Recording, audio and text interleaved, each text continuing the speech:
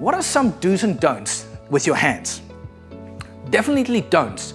Don't put your hands in your pockets, especially males. Don't do it. Take your hands out of your pockets. Don't handcuff yourself.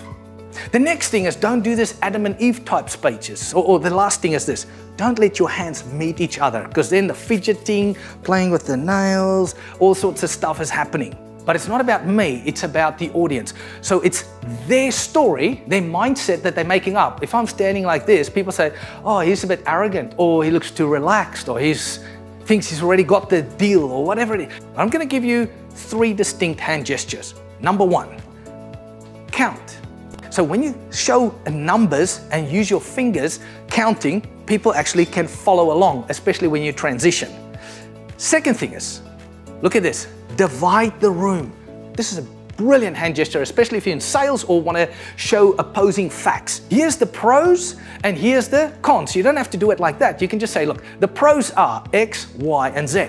Well, if you look at the cons on the other hand, when you talk on this side and then talk on this side. Whatever you feel natural, the tip is slow down. The more you can slow down your body language, the more in control you would look.